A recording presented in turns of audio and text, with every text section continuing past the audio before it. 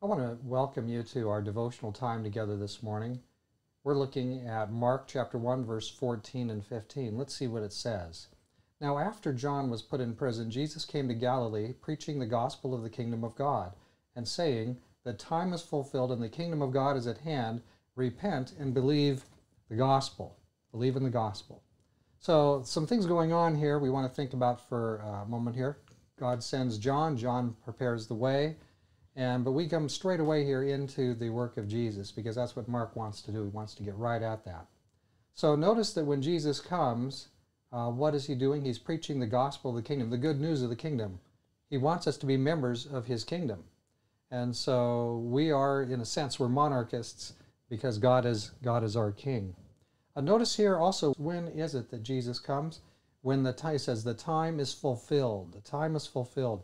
The kingdom is at hand. So unlike a lot of these pagan societies, basically all the pagan societies, where life is kind of cyclical, it just continues on in a relentless cycle, it never stops, it never has a beginning or an end, it's just a cycle that just continues. In the Bible, what we have is that we have a linear plan. There's a beginning, there are things that happen along the way, and then there's a conclusion. And that's the way God does time.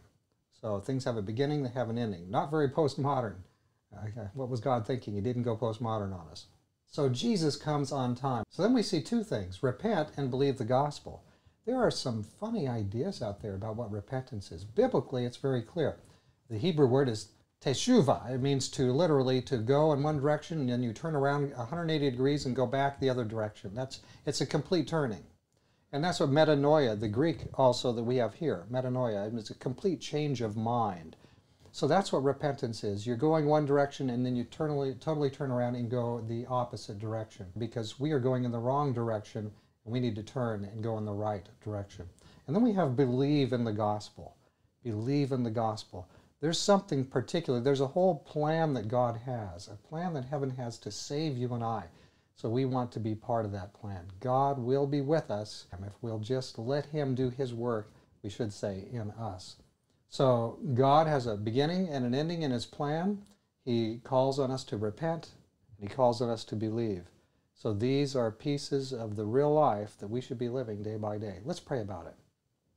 Dear Father in heaven, help us today to be repenting. Help us to receive your gift of repentance and your gift of believing. We want to trust in Jesus, and we can do that throughout this day. Thank you for hearing our prayer. In Jesus' name, amen. Well, we've got a new day in front of us, and what do we want to do? Trust in Jesus. He's coming for the kingdom, and there are beautiful things ahead today.